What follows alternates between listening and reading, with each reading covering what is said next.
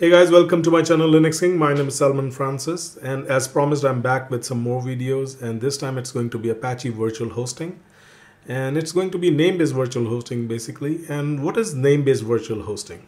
So let's say if you have a couple of domains, let's say itpings.com, itpings.net, or itpings.info, and what you want to do is you want to host different websites on these domains. And the first thing what will come into your mind is that you might need to purchase different servers for all of these different domains, and you have to host then you will be able to host different websites. So but with name-based virtual hosting we can do this setup in a single web server in a single machine. And there are a couple of more hostings as well, such as IP-based hosting, and there's port-based hosting. And these hostings are, let's say if you have more IP addresses, 2-3 IP addresses, and you want different websites in the same server, you can do that as well. But our focus today is on the name-based virtual hosting, which is very good, but very easy to set up. So let me take you the steps how you can configure name-based virtual hosting by yourself. So let's start. As always, we are using CentOS 8. You can see that.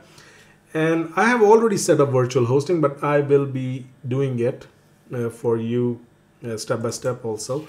So first thing is we need to go to our HTML directory, like our main document root. And here we are going to create our two directories. Let's call them itpings.com and itpings.net. Okay, you will create two simple directories, and then what you need to do is in these directories, let's say you will have your content. For example, over here, sorry about that. So for example, over here I have a simple index.html file, and if we cat the content, we'll see that it says this is itpings.com. Okay, and in a second directory, let's say I have my two domains, itpings.com and itpings.net, and they have their directories with the name of their domains, respective domains. And in this itpings.net, I have another index.html file, and if we cat the content, we will see it says this is itpings.net. So here for com it says itpings.com, and over here it says itpings.net. Okay, that's the simple website. Now what we need to do is, let me take you to our main configuration file of Apache. Okay, and over here, if you go to the very bottom of this file, okay,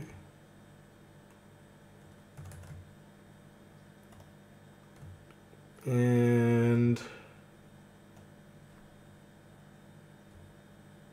here, so at the very bottom you can see it says include optional conf.d asterisk.conf, and asterisk.conf means anything which starts with anything but ends with conf is included, and the directory is conf.d. So what we can do is we can go to conf.d and create any file, and this file the extension should end with conf, and that conf will be included in this, it will be read by the main directory. So this is what it means. So we have two options. We can define virtual hosts in the main directory as well, in this main configuration file, or we can include it into conf.d directory with the extension .conf. So it's more it's a good practice if we go to conf.d and create a separate file for virtual host rather than to create virtual host in the main configuration file. So let's go to conf.d, etc httpd conf.d. Okay, over here we can create our own files. For example, itpings.conf let's say underscore com.conf, and since it's ending with .conf, it will be read by the main directory, main configuration file. Sorry. So I have already created this. Okay, so we are in this file, and you can see that it starts with the tag of virtual host and then the asterisk :80. It means anything with the port 80, and if the server name is itpings.com, take it to var www.html@pings.com. So this is the directory which we created in this, if you remember, in our var www.html. And this is the very simple tag of virtual host, and here we will just close this virtual host tag with the /. Okay, and then we are going to create another directory with the name of itpings_net. You can call it anything, but it should end with .conf. And over here, it's like virtual host like asterisk :80. So anything which is going to port 80, and if the server name is itpings.net, the document root will be /var www.html@pings.net. Okay, that's so simple. Okay, now what we need to do is quit. This is all. Trust me, this is all. The virtual hosts are created. However, because I'm testing it on my local machine, what I need to do is two things. Number one is I need to go to etc hosts, and over here I need to mention like same IP address, and it's going to www.itpings.com or itpings.com, and then same IP address, and it's itpings.net and itpings.net, like www.itpings.net and itpings. Okay, and if I ping here like ping itpings.com, it will work, as well as itpings.com without www will also work. And same like with .net. Okay, and with www.net. Okay, perfect. Now, one more thing I need to mention is, since this is the virtual machine, okay, this is the virtual machine, and if I want to test from my host machine, okay, like this is the guest and this is the host. So over here I have this virtual machine installed. So because my browser is not in the virtual machine, it's in my main machine. So what I need to do is I need to go to over here. This is, you can see that this is Red Dragon. So this is my main machine over here, and this is only Dragon, and this is the virtual machine. Okay, I should name it Black Dragon instead of Red Dragon. Anyway, so what we need to do is we need to go to the hosts here as well and need to do the same.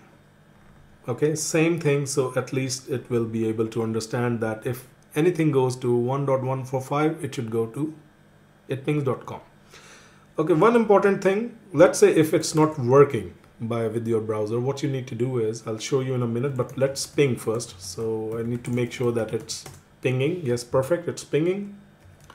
And for .net, perfect. And yep, it's working. Okay, perfect. So what you need to do is, let's say if it's not working and it's giving you some DNS error, what you need to do is just go to vim etc nsswitch.conf and make sure that the hosts reads files first. So if DNS is first, then it's going to read DNS, not your host file. Okay, so this is one way to troubleshoot if it's not working. Okay, so now let's go to our browser and check if it's working. So if you type itpings.net, it will take you to itpings.net, and if you type itpings.com, it will take you to itpings.com. Perfect. So our virtual host is working perfectly fine. Again, .net will take you to .net, and .com will take you to .com. Perfect. So thank you very much for watching. This is the very simple tutorial for how to set up virtual host in Apache. So thank you very much. Please do subscribe to my YouTube channel and like us on Facebook. It's youtube.com/LinuxKing, facebook.com/LinuxKing77. Stay blessed. Goodbye.